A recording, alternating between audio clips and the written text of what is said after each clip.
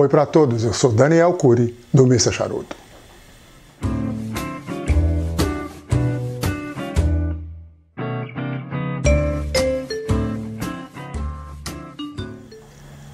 Para o vídeo de hoje eu escolhi um charuto que eu acho que é bem representativo da parceria Mr. Charuto e Casa of Cuba.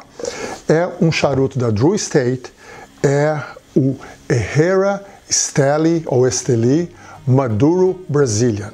Ele vem numa bitola Londsdale, também chamada de Cervantes, 6x44, o ring gauge dele. Ele tem o filler de fumos nicaragüenses, provavelmente de Estelli, eles não declaram quais são a origem dos fumos. O binder é o American Connecticut Boradleaf e o wrapper, a capa, é o mata fina stalk cut. Eu vou falar aqui o que esse stalk cut quer dizer mais no final do vídeo, mas ele tem a capa brasileira. Então vamos cortá-lo, eu vou fazer um corte em V. Ele não é box pressed, ele é um charuto de formato redondo, mas ele tem um ring gauge de 44, um pouco mais fino, então eu vou fazer um V-cut nele aqui. Só que antes de acender, vamos falar um pouco da aparência dele. Primeira coisa, a band, ela tem esse azul, ele tem um tom azul que eu não entendi muito bem o que esse tom azul tem a ver com o Brasil, uma vez que eles promovem o charuto destacando o wrapper brasileiro. Mas é uma band que segue a linha do Herrea Estelli, que tem mais 3 charutos, tem o Corojo e o Habano e o Nortenho. Um deles é Nortenho, que é o nome, e ele segue bem essa linha, então eu acho que deve ser por isso, mas a cor não tem nada a ver com o Brasil, apesar dessa promoção todas que eles fazem. A folha do wrapper, ela é um pouco mais áspera, um pouco mais rústica, vamos dizer, dos que a gente normalmente vê aqui, mas típica de um maduro. E como alguns veios são bem evidentes, mas as emendas não, o cap é bem legal também, o corte aqui não danificou em nada. E vamos ver como que é o cheiro dele. Ó, um cheiro claríssimo de couro, bem adocicado, e uma pimenta. É, pimenta mesmo, aqui no pé dá para sentir.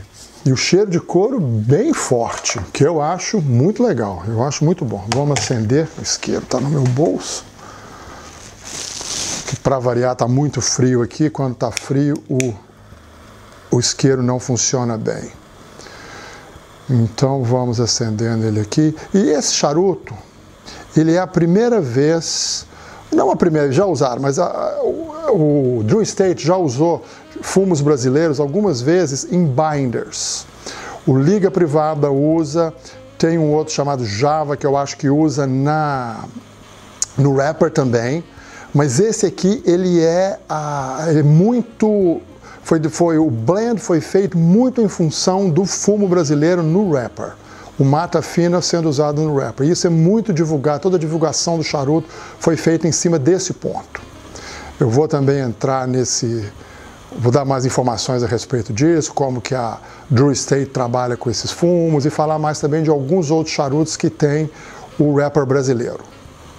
Acho que ele está bem aceso aqui, a fusão do binder com o wrapper está legal. E como eu disse, eu não gosto de puxar no charuto com a chama perto, então eu deixo tostar bastante. Acho que já está bom. Vamos lá.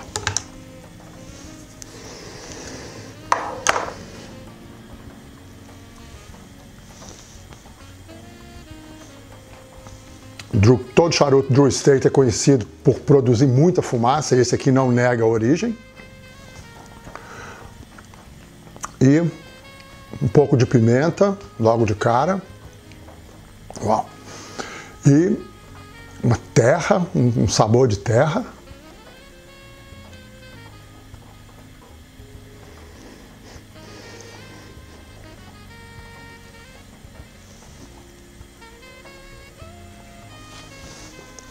Ó.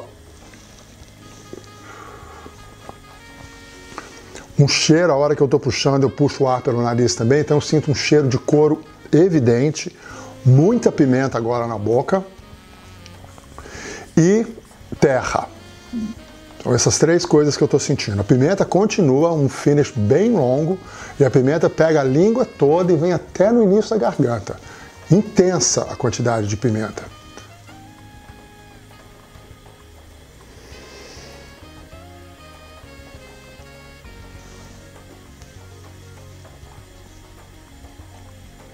No Retro Rei a pimenta fica mais intensa ainda, quente, bem quente. E tem que tomar cuidado, porque é muita fumaça que vem, vocês devem estar vendo aqui a fumaça que está na frente, mas um sabor de terra, mas não é aquela terra amarga, aquela terra pesada, é uma terra saborosa, meio uma terra molhada. Muito bom. Bom, vamos continuar aqui um pouco, vamos fumar mais um pouco, eu volto para falar falar sobre o desenvolvimento dos sabores e para falar mais sobre essas bands e sobre a Drew Estate. Bands não, sobre os rappers e sobre a Drew Estate como uma empresa. Até já.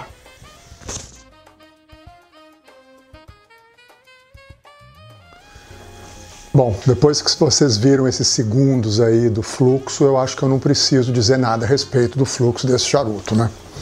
Então vamos falar um pouco sobre a Drew Estate. A Drew Estate, ela faz, entre outros cigarros, ela faz o Liga Privada, faz o Papas Fritas, o Undercrown e faz também o Java. O Java, e esse Java usa um rapper Mata Fina. Mas eu não considero ele usando um Mata Fina, por isso que eu disse que esse aqui é a primeira vez que eles usam o Mata Fina de fato, porque o Java ele sofre uma infusão de chocolate ou de café, acho que é de café. Então ele não tá, perde-se o sabor verdadeiro do fumo Mata Fina. Então esse é a primeira vez que eles usam. E o blender da Drew Estate, o atual blender, ele se chama Willy Herrea, por isso o nome dessa linha de Herrea Estelli. Ele substitui o Steve Saka, para quem já viu um vídeo que eu fiz sobre o sobremesa, sabe de quem que eu estou falando. Ele promove o charuto e ele diz uma frase que eu vou até ler o que ele fala a respeito do Mata Fina, que traduzindo para o português, ele diz o seguinte, que ele escolheu o Mata Fina pelas exuberantes notas florais e o sabor de terra. As notas florais eu ainda não senti, mas a terra realmente é um sabor de terra diferente de outros charutos, de outros rappers, de outros charutos que eu já fumei. É uma terra sem ser pesada, sem ser amarga, e talvez até venha o floral que ele se refere, venha junto aí, tá?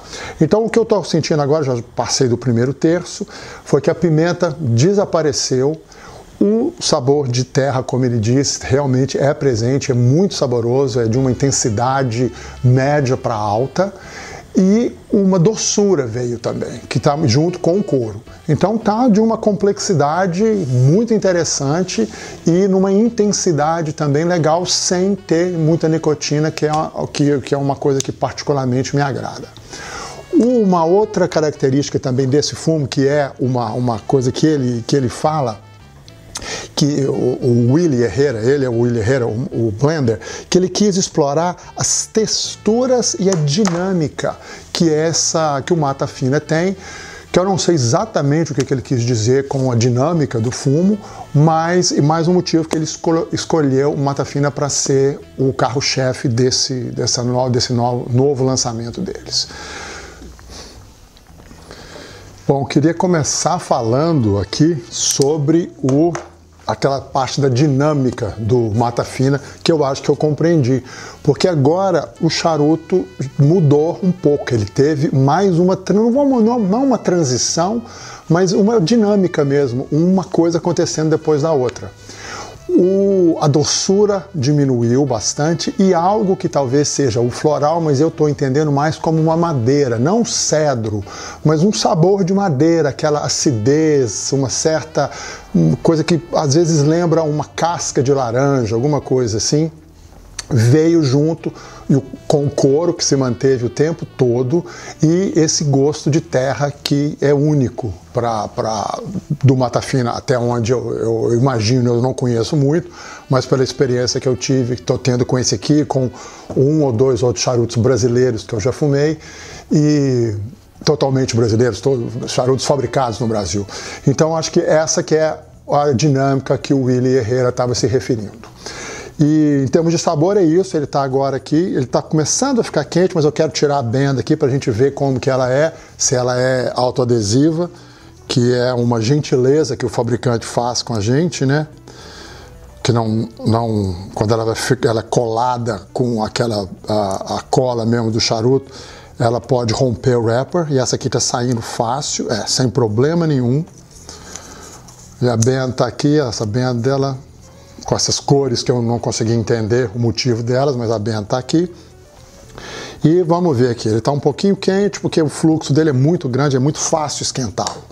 Gente, uma outra coisa que eu queria falar com vocês também era sobre os outros charutos que usam wrappers brasileiros.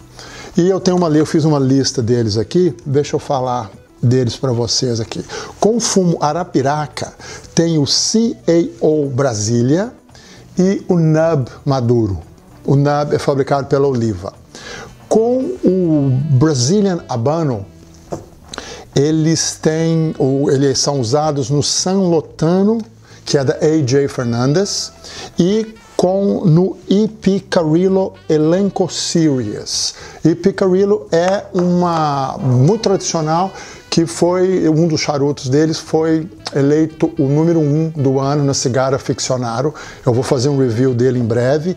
E o Mata Fina, além desse aqui e do Java, que eu já falei que sofre infusão, que é da Drew Estate, tem um outro charuto que é o 724, que é um charuto também espetacular. Eu já fumei um lanceiro no vídeo que eu fiz sobre os lanceiros. Também foi um vídeo na parceria com a Casa of Cuba. E uma outra coisa para finalizar que eu queria falar sobre o Mata Fina, o wrapper Mata Fina, é esse stalk cut. O que é isso que caracteriza isso? É uma forma de manuseio agrícola que interfere no sabor. Eu tive uma conversa longa com o Nado Borges, que é uma pessoa que está envolvida no recôncavo baiano. Ele produz charutos e ele é um agrônomo que já trabalhou em algumas grandes casas de tabaco aí da Bahia. E ele me explicou isso muito bem explicado tecnicamente. Eu não vou entrar, que eu não tenho nem a capacidade que ele tem de explicar, nem de reproduzir o que ele me disse, mas é um corte diferente do corte feito na América Central, onde eles tiram as folhas uma a uma, ou de duas em duas, e curam essas folhas fora do pé. Esse fumo Mata Fina, ele é cortado a planta inteira, e ela é curada de cabeça para baixo. Então toda a seiva que está nos caules e nos caules mesmo da planta, elas ficam por mais tempo na folha, elas vão para a folha é curada ainda viva ou ainda se alimentando dessa seiva. É um processo de cura mais longo, mas com uma consequência que adiciona sabor à folha. E esse sabor vai todo para o wrapper que a gente fuma. Então tem toda essa dinâmica, como o Herrea mencionou, e essa intensidade de sabores, que nesse ponto aqui, os sabores estão mais intensos.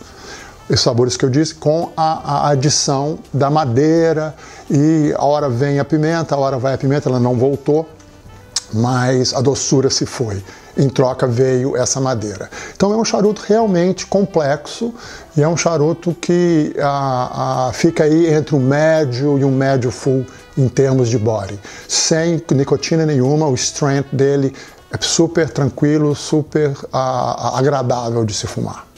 Então, gente, é basicamente isso que eu tinha para falar. Eu vou terminar ele aqui, não acredito que vai haver nenhuma evolução, nenhuma modificação nele. E eu queria agradecer mais uma vez a Casa of Cuba pela oportunidade de estar fazendo esses vídeos. Pedir para todo mundo que curta e que deixe um like nas páginas, tanto do Mr. Charuto como da Casa of Cuba. Então, muito obrigado, até a próxima e fumem bem.